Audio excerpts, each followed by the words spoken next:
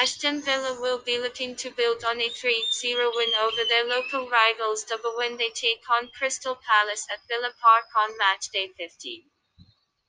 The Villains have been impressive at the back of late, with the team eyeing their fourth consecutive clean sheet in the Premier League, and they are likely to rely on their rock-solid defence in Saturday's clash.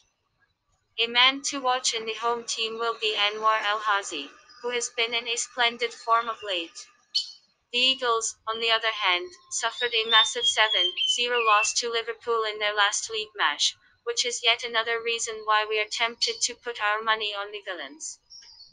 In their last meeting in Birmingham, Aston Villa defeated Crystal Palace 2-0, and we believe that the history is going to repeat itself.